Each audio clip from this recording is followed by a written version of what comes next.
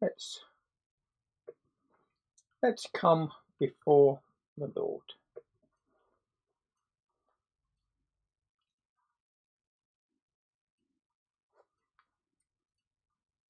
O God, make speed to save us. O Lord, make haste to help us. Send your Holy Spirit upon us and clothe us with power from on high. Hallelujah. So, blessed are you, Lord God of all creation. To you be glory and praise forever. Raised to your right hand on high, the ascended Christ shows the Prince of Love and bestows on us the gift of grace. As your Spirit renews the face of the earth, may we bring forth the fruit of the Spirit and reveal your glory in all the world. Blessed be God, Father, Son, and Holy Spirit. Blessed be God forever. That this evening may be holy, good, and peaceful, let us pray with one heart and mind.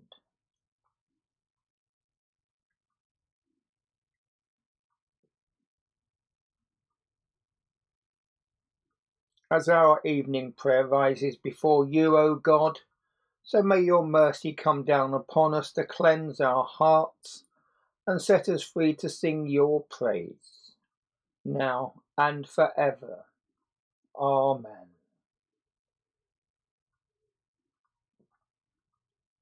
Psalm 147.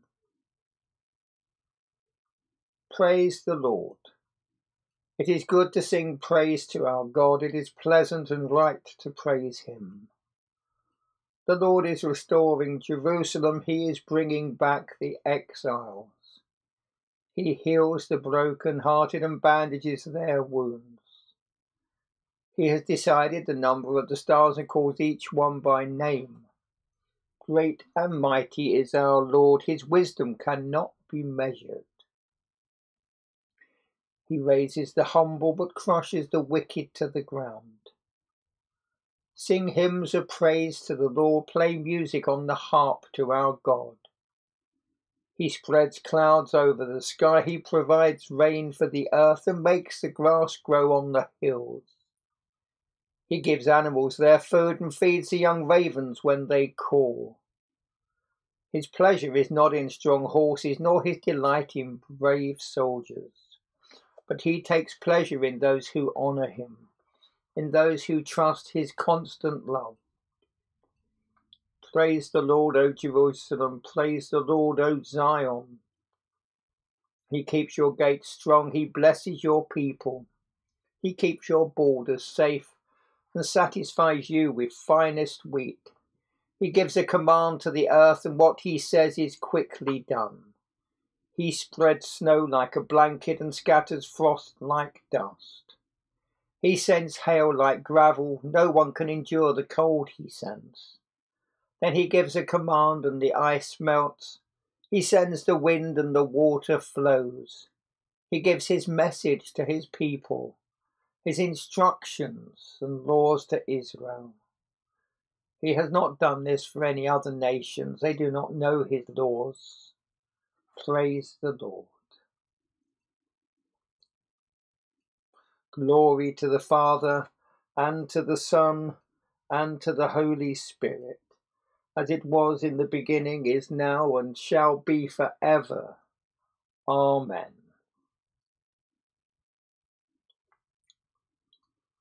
Deuteronomy 33. These are the blessings that Moses, the man of God, pronounced on the people of Israel before he died. The Lord came from Mount Sinai. He rose like the sun over Edom and shone on his people from Mount Paran. 10,000 angels were with him, a flaming fire at his right hand. The Lord loves his people and protects those who belong to him. So we bow at his feet and we obey his commands. We obey the law that Moses gave us, our nation's most treasured possession. The Lord became king of his people Israel when their tribes and leaders were gathered together. Moses said about the tribe of Reuben, "May Reuben never die out, although their people are few." About the tribe of Judah, he said, "Lord, listen to their cry for help. Unite them with the other tribes. Fight for them, Lord, and help them against their enemies." About the tribe of Levi, he said, "You, Lord, reveal your will by the Urim and Thummim. Through your faithful servants, the Levites, you put them to test at Massah and proved them to be true at the waters of Meribah. They showed greater loyalty to you than to parents, brothers, or sisters. They obeyed your commands and were faithful to your covenant. They will teach your people to obey your law. They will offer sacrifices on your altar. Lord, help their tribe to grow strong. Be pleased with what they do. Crush all their enemies. Let them never rise again." About the tribe of Benjamin, he said, "This is the tribe the Lord loves and protects. He guards them all the day long. He dwells in their midst." About the tribe of Joseph, he said, "May the Lord bless their land with rain and with water from under the earth. May their land be blessed with sun-ripened fruit, rich with the best fruits of each season. May their ancient hills be covered with choice fruit. May their land be filled with all that is good, blessed by the goodness of the Lord, who spoke from the burning bush." May these blessings come to the tribe of Joseph, because he was the leader among his brothers. Joseph has the strength of a bull, the horns of a wild ox. His horns are Manasseh's thousands and Ephraim's 10,000s. With them he gores the nations and pushes them to the ends of the earth. About the tribes of Zebulun and Issachar, he said, "May Zebulun be prosperous in their trade on the sea, and may Issachar's wealth increase at home." They invite foreigners to their mountain, then they offer right sacrifices there. They get their wealth from the sea and from the sand along the shore. About the tribe of Gad, he said, "Praise God who made their territory large." Gad waits like a lion to tear off an arm or a scalp. They took the best of the land for themselves. The leader's share was assigned to them. They obeyed the Lord's commands and laws when the leaders of Israel were gathered together. About the tribe of Dan, he said, "Dan is a young lion. He leaps out from Bashan." About the tribe of Naphtali, he said, "Naphtali is richly blessed by the Lord's good favor. Their land reaches to the south from Lake Galilee." About the tribe of Asher, he said, "Asher is blessed more than the other tribes. May he be the favourite of his brothers, and may his land be rich with olive trees. May his towns be protected with iron gates, and may he always live secure." People of Israel, no God is like your God, riding in splendour across the sky, riding through the clouds to come to your aid. God has always been your defence. His eternal arms are your support. He drove out your enemies as you advanced and told you to destroy them all. So Jacob's descendants live in peace, secure in a land full of grain and wine, where dew from the sky waters the ground. Israel, how happy you are. There is no one like you, a nation saved by the Lord. The Lord himself is your shield and your sword, to defend you and give you victory. Your enemies will come begging for mercy, and you will trample them down. This is the word of the Lord. Thanks be to God. The Spirit of the Father who raised Christ Jesus from the dead gives life to the people of God. Alleluia. The law of the Spirit of life in Christ Jesus has set us free from the law of sin and death. All who are led by the Spirit of God are children of God, for we have received the Spirit that enables us to cry, Abba, Father. The Spirit himself bears witness that we are children of God, and if God's children, then heirs of God. If heirs of God, then fellow heirs with Christ, since we suffer with him now that we may be glorified with him.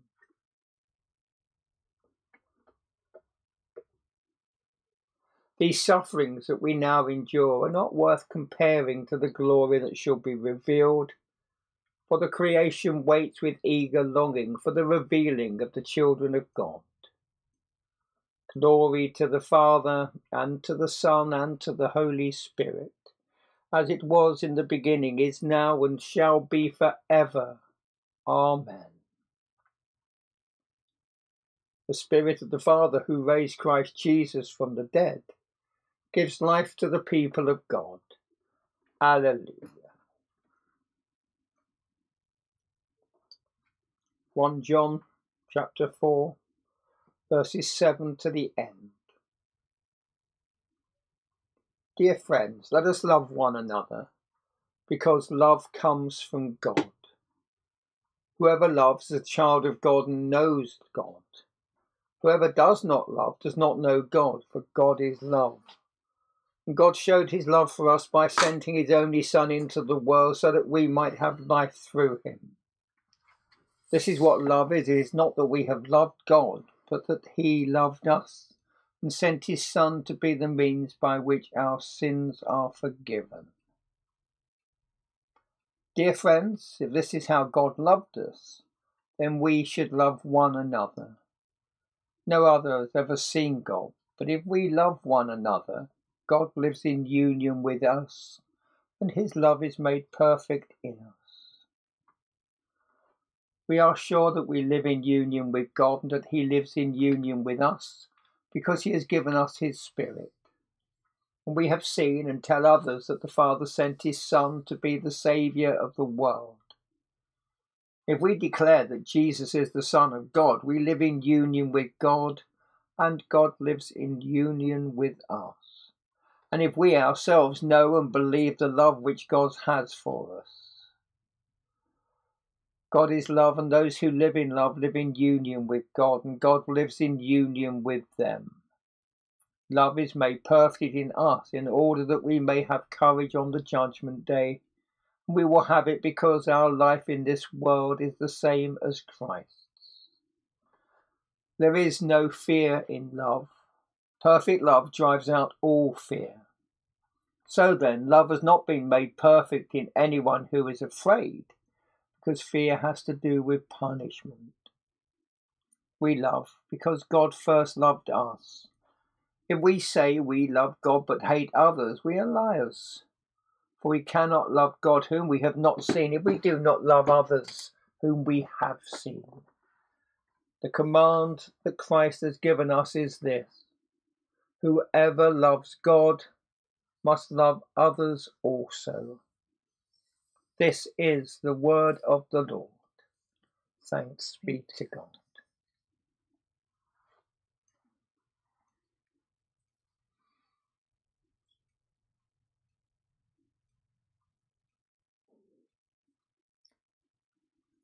When you send forth your Spirit, we are created. You renew the face of the earth. When you send forth your Spirit, we are created. You renew the face of the earth. O Lord, how manifold are your works. In wisdom you have made them all. You renew the face of the earth. Glory to the Father, and to the Son, and to the Holy Spirit. When you send forth your Spirit, we are created. You renew the face of the earth.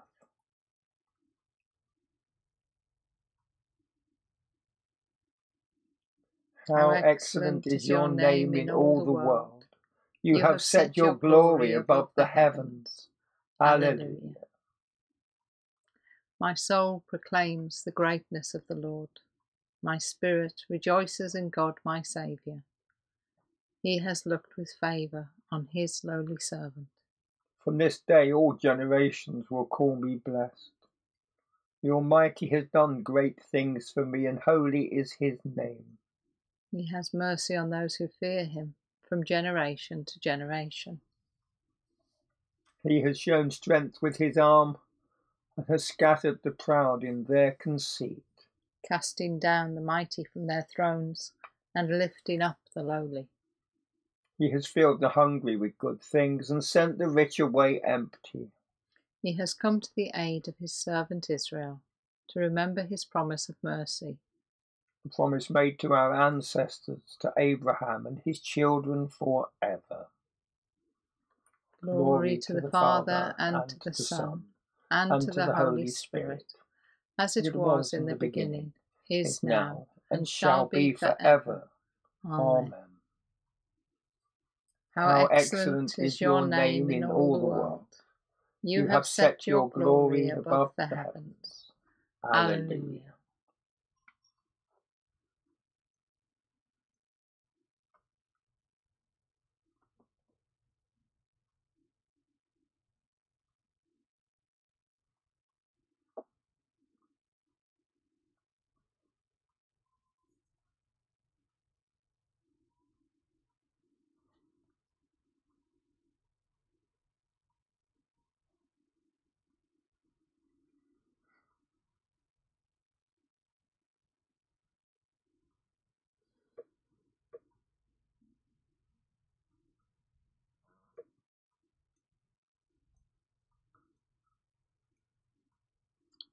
Father, we thank you for the day.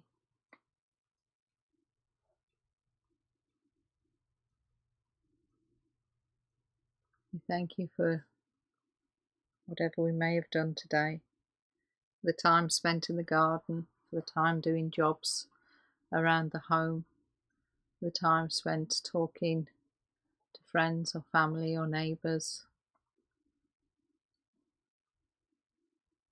the time that may have been spent at work.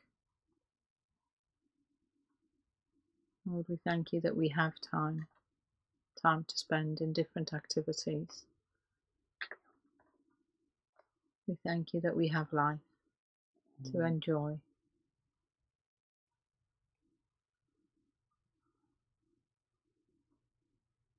We thank you this evening for the sunshine, for the mild weather, and that we can just rest in the knowledge that you are God.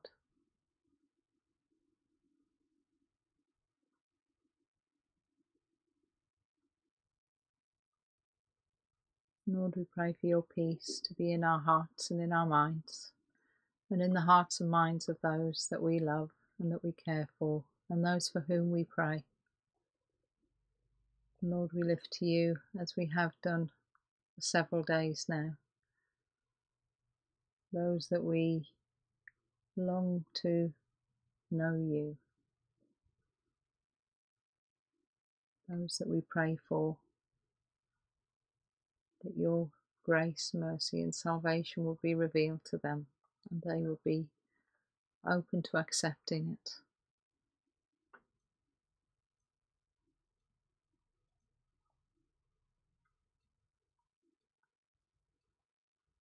Lord, in your mercy, hear our prayer.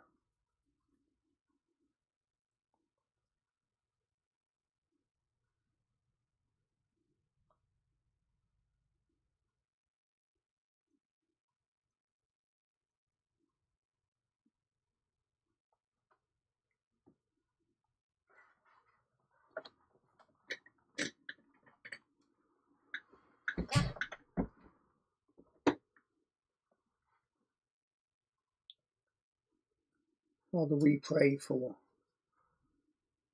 those we know who are struggling, those we know who are beset by mental health issues. We pray for those we know who live in fear and are frightened of leaving their homes or allowing others to leave their homes. And as the lockdown begins to head towards being eased, Father, we pray that those who have been beset by fear would find a confidence. We pray that those who have mental health issues would find the ability to get out and the ability to be amongst other people, something that would help them to square away all that's going on in them. Father, we pray for those who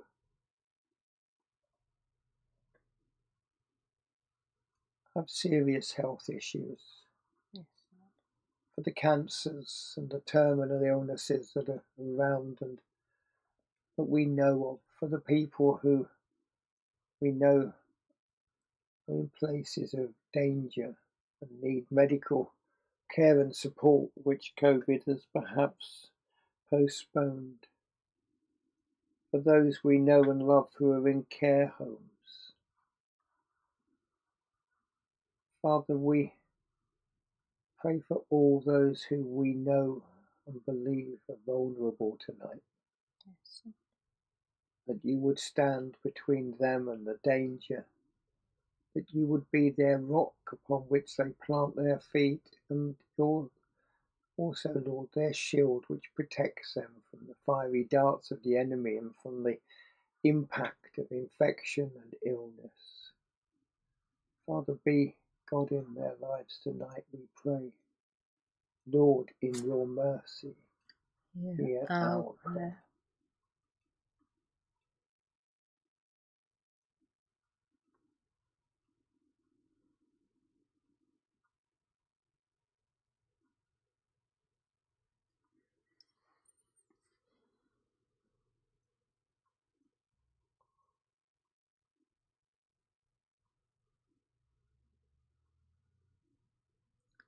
Lord, we pray for those whose relationships are strained at the moment, for those who are going through difficult times in their marriage or other relationships, for those who have found the pressure of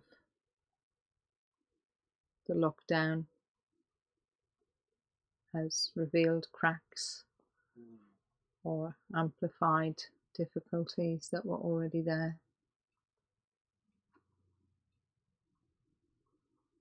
For those for whom the lockdown has provided opportunities to talk and confront issues that may have been ignored or buried before now.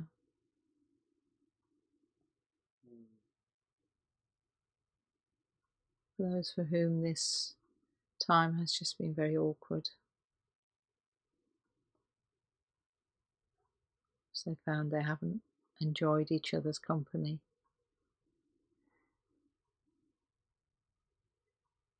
Lord, for all who struggle in their marriages,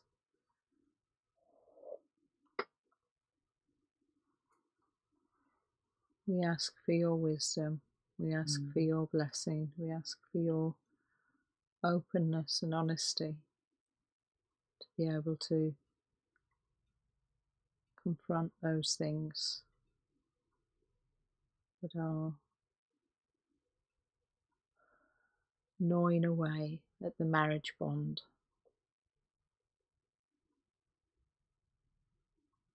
That you would bring counsel and healing into those places. Father, for other family relationships that may also be strained, we all have them. We all have those members of our family that are just a bit more difficult, take a bit more effort, who know how to press our buttons and amplify the pain. Father, we pray for those relationships too, for frank and open and honest discussions, for the humility to make room for each other, to acknowledge wrong where there is wrong, and to offer forgiveness where it's needed, that heels may be wounded and relationships may be rebuilt. Lord, in your mercy, hear our prayer. Father, as thy kingdom come draws to its close,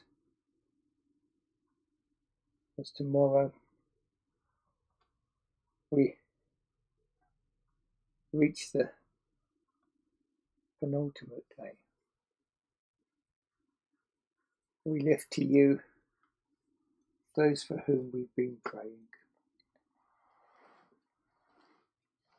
And Father, for the conversations that I've had today of people who haven't heard of that, the people who thought it was such a good idea. Lord, we can sometimes be so tardy. For the couple I met today, Father, who both working in the funeral sector, came and were telling me of the course they've been doing at a church in Lichfield and their journey to faith.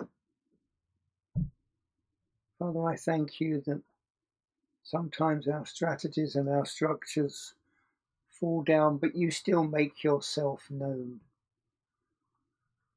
Father, I pray for all those who are still out there, that when we get to Pentecost, we won't stop praying for the lost. We won't stop reaching out to those in need.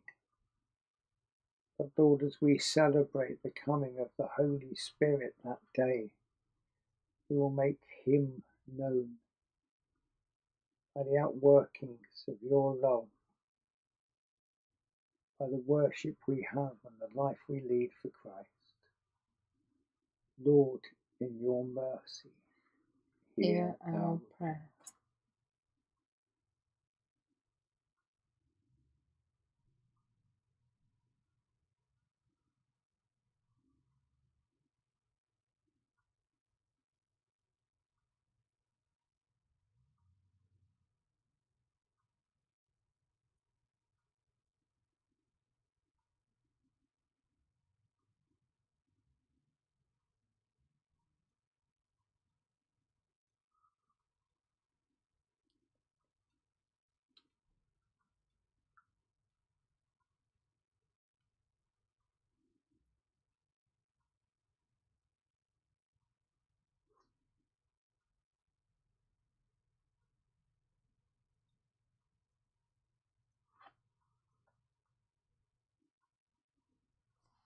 Risen, ascended Lord, as we rejoice at your triumph, fill your church on earth with power and compassion, that all who are estranged by sin may find forgiveness and know your peace, to the glory of God the Father. Amen. Being made one by the power of the Spirit, our Saviour taught us, so we pray. Our Father in heaven, hallowed be your name. Your kingdom come, your will be done, on earth as in heaven. Give us today our daily bread. Forgive us our sins, as we forgive those who sin against us. Lead us not into temptation, but deliver us from evil. For the kingdom, the power, and the glory are yours, now and forever. Amen. May the Spirit kindle in us the fire of God's love. Amen. Let us bless the Lord. Alleluia. Alleluia. Thanks be to God. Alleluia. Alleluia. Thank you for be joining with us tonight. It's still mild, sunny, warm, call it what you will. It looks like a nice evening to me. So I'm going to go and kindle a fire of the barbecue. Yes, because I would have a barbecue every night if I had my way. Have a good evening, everybody. Bless whatever you guys. You do. Good night.